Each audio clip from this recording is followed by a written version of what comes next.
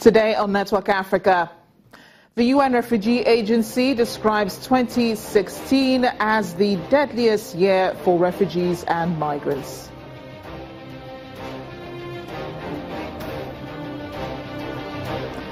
Al-Shabab launches 3 attacks in Somalia and Kenya in just 24 hours.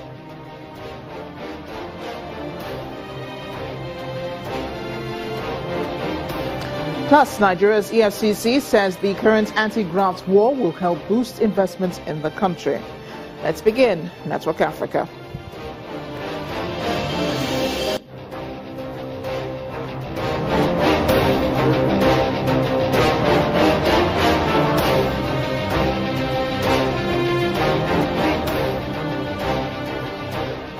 Hello everyone, I am Amarachi Ubani. The deadliest year for refugees and migrants, that's how the UN Refugee Agency has described 2016. At a press conference today, spokesperson for the agency, William Spindler, said at least 3,740 lives have been reportedly lost. It says the 2 most dangerous months for crossings are yet to come, but the UN says that while the number of crossings have decreased considerably, the number of deaths have increased.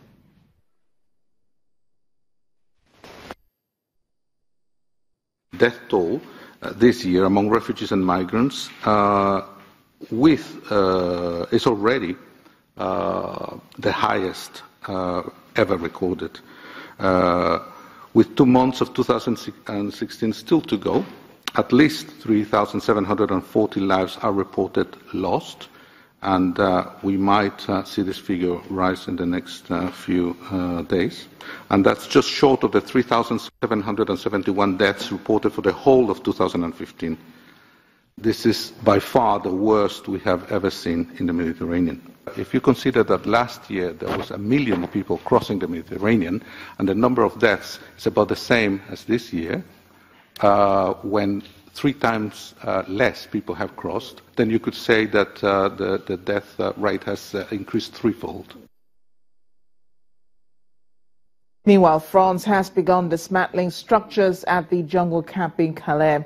Yesterday began forced evacuations to other parts of the country and Europe. About 2,000 migrants, however, did leave voluntarily. Hundreds more have also followed.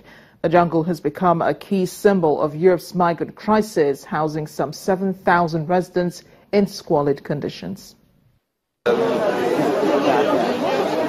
Hundreds of migrants once again queued before dawn outside the vast hangar, waiting to be registered and sent to one of the 450 welcome centers across France. Volunteers helped to keep the crowd calm as people stood closely by. More than 2,300 dwellers, and that's more than a third of the total, left the camp outside the northern port by bus on Monday, with French officials celebrating the peaceful start of the operation after sporadic weekend skirmishes.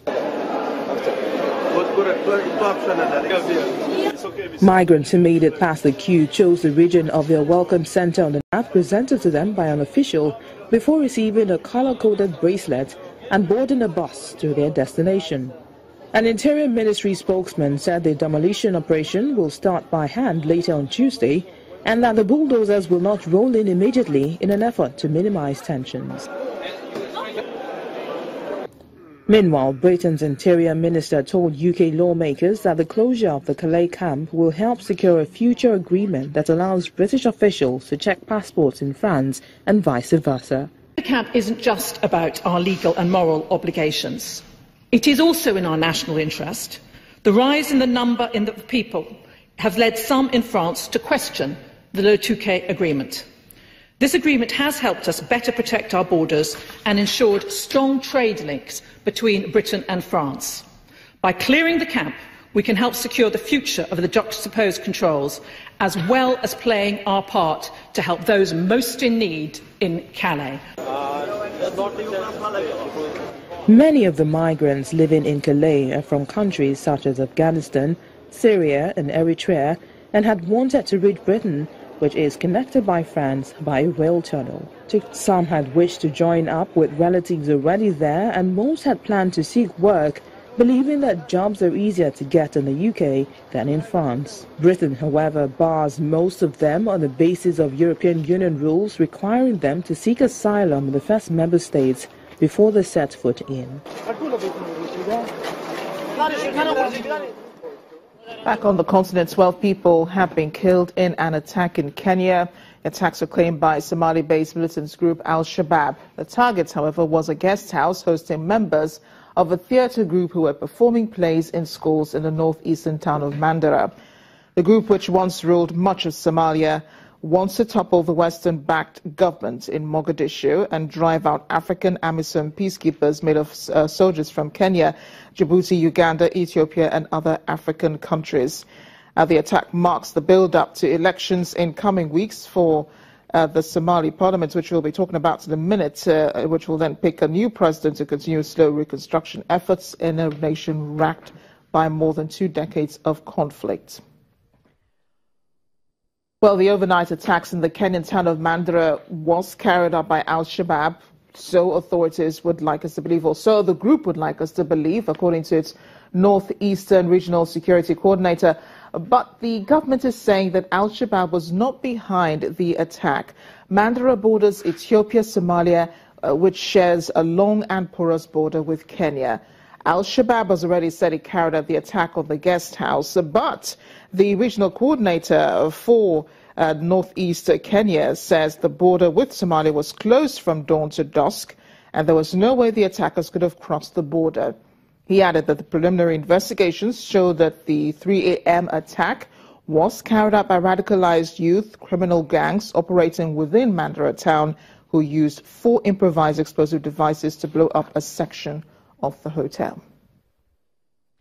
Out to that attack in Somalia now, the African Union mission in Somalia has confirmed its base in Beledweyne, a strategic town north of the capital Mogadishu, was indeed hit by a truck bomb this morning. A news website says 4 AU troops are among those who were killed. Another agency is quoting Al-Shabaab spokesman Abdi Sas Abu Musab, saying that 17 soldiers from Djibouti were killed in the attack. AMISOM, which has serving troops from Burundi, Djibouti, Ethiopia, Kenya and Uganda, has been helping a UN-backed government in its fight against Al-Shabaab, pushing the militants out of most of Somalia's major towns, but they continue to mount deadly suicide bombings and guerrilla attacks.